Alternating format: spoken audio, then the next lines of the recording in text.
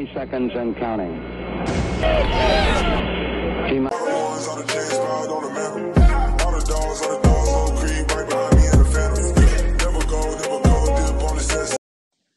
Hey, what's up guys? Clutch Data Entertainment here, back with another video, and the Texans have officially signed former Colts running back MARLON MACK. This is a very interesting signing, as MARLON MACK was a very, very good running back in 2019, good season in 2018 for the Indianapolis Colts. Of course, he played a couple games for the Texans, but kind of struggled to get back on the field after an injury that we'll talk about and some other complications. But let's take a look at his previous stats.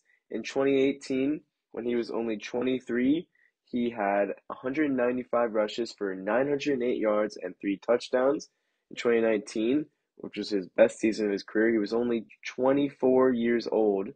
He had 247 rushes for 1,091 yards for 8 touchdowns. An absolutely fantastic year for him. But unfortunately, at the beginning of the 2022 season, he tore his Achilles in that season opener game against the Jaguars. But he has recovered now. And of course, Jonathan Taylor did, burst onto the scene. He was with the Colts in 2020. And then, of course, he had a great season in 2021. MARLON MACK had demanded a trade during the 2021 season. There was a little interest there, I believe, with the Chiefs at the time, but nothing came to fruition around the trade deadline. So he became a free agent, and we're not expecting his deal to be anything big. Nick Caserio has done a great job of getting guys on 1 to 2 year deals, very cheap, not too much guaranteed money, a little bit incentive based there. And if it is a bigger contract for MARLON MACK, it will most likely be incentive based because he and the Texans know he does have potential to be a 1,000-yard rusher. He's got a lot of great traits that we'll get into here. Just looking at the film, MARLON MACK, there was a reason why in 2019 he was, a really good running back. Some could have arguably said that he was a top 10 running back, and I just really like what he has. But so his best traits are he has a really good combination of vision and balance.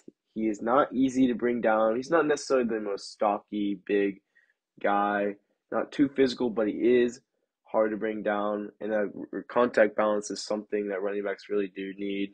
He does have really good ability to burst after making a cut, which is important, especially if you're trying to break loose, or if you're getting into the hole. Texans most likely running a gap scheme, so that's a good trait for him to have. Just keep accelerating.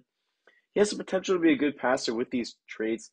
Doesn't necessarily have the best receiving stats, but the Texans did have a lot of screen passes and stuff like that. And Pep Hamilton does like to use short passes as kind of like an extension of the run game. So MARLON MACK could be used in there. I also thought he was really, really elusive. He doesn't have the best long speed. But like I said, really hard to bring down, really hard to tackle. He's got that elusiveness, vision, balance, burst, good cuts. But the big concern there for me is going to have to be the injuries. But he is healthy. He had some time to just, kind of ride the bench out with the Colts, with having Jonathan Taylor. So it's not too big of a concern. And obviously the contract should not be too big. We'll find out more details on that soon, assuming it's a 1 to 2 year deal. But this is really good for the Texans because their running back room consisted of 2 main guys of Rex Burkhead, Royce Freeman. They also had Jet Anderson, Darius Anderson, and Scotty Phillips, who hasn't really had much of an opportunity with his time with the Texans. So the Texans needed a starter. Rex Burkhead obviously had some good moments, but he's getting there in age. But this still leaves the door open for the Texans to make a move in the draft. I do anticipate the Texans drafting a running back anywhere from the 3rd to 7th round. Lots of great options. I think it's a relatively deep running back draft, so look out for guys like Isaiah Spiller, Breece Hall, some other guys. Personally, a guy that I really like is Zonovan Knight from NC State. A lot of people like Abram from Baylor. He's a more of a power back type. So with MARLON MACK, I think they do need that kind of more power back type. MARLON MACK being the elusive, good vision, speed, elusiveness kind of type player.